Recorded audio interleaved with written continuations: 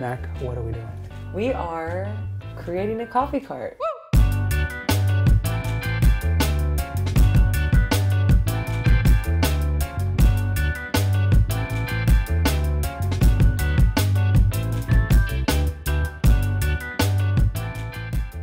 Hello everyone, it's Mac and Ryan here again, joined by John, our subject matter expert. Who's actually our service lead that knows a lot more about electrical and plumbing than we do, here to kind of give us a guide on what to do with this coffee cart we've got our hands on. So You're literally here to keep us grounded. yes. Yes. Okay. Up till this point, we've talked about kind of our business plan, our aesthetics, our equipment, and now we need you to kind of help make our dreams come true. I have given you a list of the equipment that we need. From that, what I'm hoping is that you've calculated exactly what we need for power and plumbing, and that you can kind of just walk us through that. We are going to be plugging in this cart. We're not going to be relying on a generator or a battery or anything like that. So some sort of electrical box needs to be in the cart, and I'm curious what you've been thinking about. Yeah, so when you gave me the list of equipment, I looked at specifically Amtrol. We know it's all going to be 110 volt powered equipment, no Right. 220. Yep. So we don't have to worry about that. But when I look at the amperage, we're about like 19.3 amps. And what that means is we're under 20 amps, but we're just barely under it. And why that's important is because what we need to do in this case is, for best practice, we need to do two separate circuits. And if you look at the breakdown of that amperage, the espresso machine by far pulls the most amps. So we would just segregate that from the rest of the equipment and have that run on its own circuit. The machine, as it's set up right now, only requires 15 amps, but if you were working in a situation where somebody was going to, you were going to order power, you might want to do 20 amps just to be safe on that end. On the other side, all the other equipment is marginal in its amperage. Technically, you could run that off of a 15 amp circuit with no problem. Again, if it was feasible and it was available, 20 amps, just safer, you just have that overhead. But you would want two separate, because if you were to operate all the equipment, it's unlikely that you'd be pulling all the max amps at one time, but you just want to make sure that espresso machine has enough headroom so you're not blowing circuits on the other end. So if we were to just mount a simple power strip to the back where everything's running through one circuit, that would put us in a bad position. Yeah, that would be bad.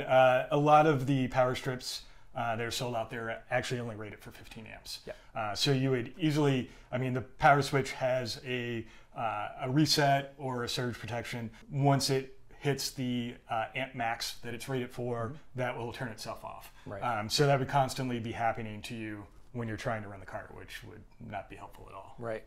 Gotcha.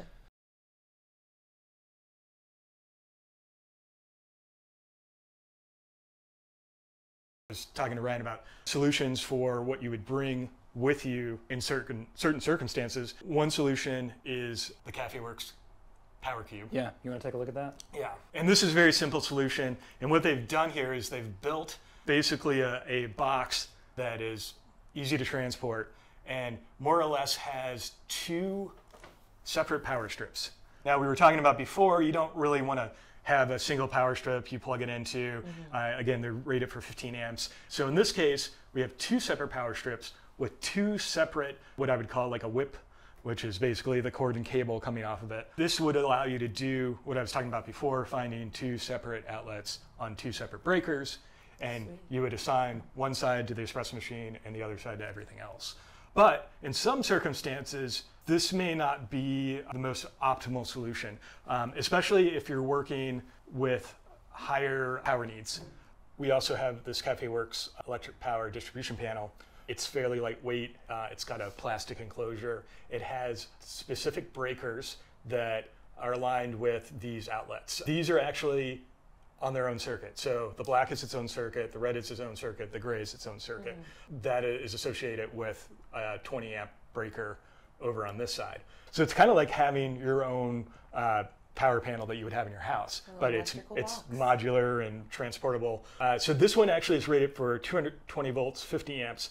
You know, if you were using a larger espresso machine, you would be using 220 volts. So this is a good option if we have to scale up equipment. Yeah. We could use this distribution panel for what we're doing with this cart. It's a little bit of overkill, but allows us to be prepared for future situations when we need to have higher volume. Excellent. Are you feeling as empowered as I am? That was awesome. Sorry. Can't resist, guys. Terrible. So next I want to talk about plumbing. We are going to be running an external pump on this cart, not relying on the pump inside the machine. Can you tell us a little bit about what you've been thinking about there? Like you said, we're running a pump that's going to siphon water out of a jug. What we're going to use is a pump system similar to the one we're looking at right now. SureFlow or Aquatech pump on one side, and then an accumulator. This one particularly we're using is rated for 1.9 gallons per minute. That gives us enough pressure and flow rate to operate the equipment as directed by the manufacturer. This one in particular is the Caffewerks. I think it's rated for a 1.5 gallon per minute. They've associated it with the Luca A53, which we're using. The only reason why I'm using this specific system that we have is our pitcher rinser actually asks for 1.9 gallons per minute. Honestly, if we were using a 1.5 gallon per minute pump system with the pitcher rinser, I wouldn't be that worried because it's not, you don't have to fill anything, you're not meeting any sort of flow rate for brewing, it's just extra pressure to rinse. Right, so just for clarification, we have a pump accumulator system that's not the one shown on the screen here. It is rated for 1.9 gallons per minute. This is a great example of something that's just like ours, just rated for a little bit less capacity, but a great option if you're running a similar setup like ours, maybe without a pitcher rinser. So for those who don't know, can you talk a little bit about what an accumulator is? Yeah, so the accumulator is basically a small pressure tank. What it's doing is it's creating sustainable pressure throughout, so that we have more consistent pressure for our brewing equipment, which we all know is important. It also helps protect the pump. If we were to not have anything on the outbound side retaining some sort of pressure, we can get cycling, cavitation of the pump, and generally that's just not good for it if that happens over a long period of time. Right, yeah. You want your extraction to be smooth and consistent as well, not pulsating pressure all over the place. Exactly. So we're running out of this into our espresso machine, and then we have a pickup tube that's coming out of our reservoir here. Do you want to talk a little bit about kind of the pathway as it comes out all the way to the drain? Yeah, sure. So it's very simple. The pickup tube is a plastic tube. This tube then hooks up to our system, and the pump pumps the water out of the jug, and we go into the accumulator, which helps us, again, sustain a constant pressure. Then we go out of that, and we're going to split off into the equipment that we're using that needs water. Well, it sounds like things are going to flow pretty well. Oh. I had to get it there. We're 1 for 1 now. What about choosing the right pump flow rate based on equipment? Like how do you add everything together and calculate what is needed? So if you're looking for the flow rate and the pressure that's required from the pump system that you buy, basically you want to look at the manufacturer specs for the equipment that you're using. That will give you a minimum and maximum flow rate and or pressure. If we look at the manufacturer specs for the pitcher rinser, it asks for a minimum flow rate of 1.9 gallons per minute. If we look back at our pump, it's 1.9 gallons per minute rated at 60 psi. So in this instance, why this works for us is because the one piece of equipment here that requires the highest amount of pressure when we're talking about, or flow rate, is the pitcher rinser compared to the espresso machine. But we know that our pressure output from the pump, because it's rated at 60 psi, does not go higher than the 6-bar or about 87 psi maximum that the manufacturer of the Luca A53 recommends. If we were operating, say, a larger espresso machine or more pieces of equipment that required water supply, this may change, and we may have to use a system that has a higher flow rate and or higher pressure. So but that's why it's important to look at those manufacturer specs and understand what requires what and make sure we're in that window. Right, looking at our minimum and our maximums to to make sure we don't overshoot. Exactly. And there are some cases where it may be more complicated, where, say, a piece of equipment operates at a specified pressure that's higher than something is recommended. Yeah. When we get into that, there are pressure regulators that you can use to control pressure outbound. So we can supply this piece of equipment with the amount of pressure that it needs from the system based on the system rating, and then we can actually reduce pressure with this pressure regulator going to this piece of equipment so that we don't put too much pressure into that piece of equipment, possibly causing problems with the plumbing in that piece of equipment. Yeah, sending your milk pitcher rocketing off. Yeah, yeah. You know, I've seen the pitcher inserts. I've seen them hit the ceiling. Yeah. Let's talk a little bit about options for people who don't have a fixed cart, right? So we have the luxury of being able to mount that system to the back. Folding carts are pretty popular nowadays. And with that system, you cannot keep something mounted. Let's talk about the Connect Cube from Caffewerks that you can also find on our site and why that's advantageous. Yeah, so the Connect Cube is a pump system similar to the one we're using, but it's built into a portable box that also has basically an output manifold for your equipment. As we can see here, this one specifically, it's a sink, rinser, filter.